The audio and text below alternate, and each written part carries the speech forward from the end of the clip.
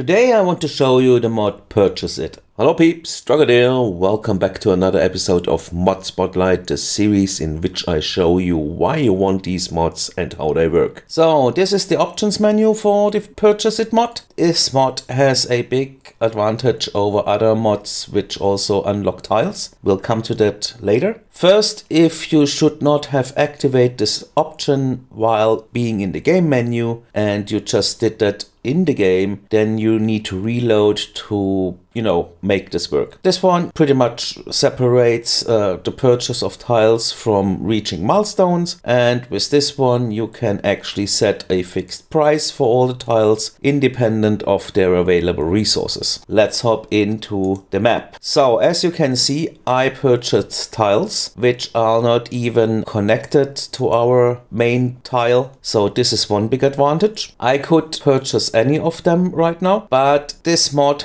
offers a distinct advantage over other mods because it keeps the performance of your game up. Because you can unsubscribe from this mod after buying the tiles and having saved your game, and those tiles would still be unlocked when you reload your game even without the mod. Other mods, for example 81 tiles, they have to alter the game mechanics because you need to understand only those 25 tiles in the center are in a vanilla play supposed to be playable. So the game handles those center 25 tiles differently from the other tiles around them. For example, if you have the 81 tiles mod and you place a water pumping station here, then this will provide water to your city. Now if you would unsubscribe from the 81 tiles mod, this would no longer be a tile that is considered to be playable, so this pump would not work anymore. I'm not even sure if you're able to unsubscribe from an 81 tile mod and then still load up. Anyway, with Purchase-it, it doesn't has to do anything than just unlocking tiles, and then the mod is no longer needed, whereas other mods you pretty much need them to keep your game running. So I prefer this one because, if I have filled up all those tiles with city, my machine probably cannot handle anymore anyway. So thanks for watching, we see each other next time, bye!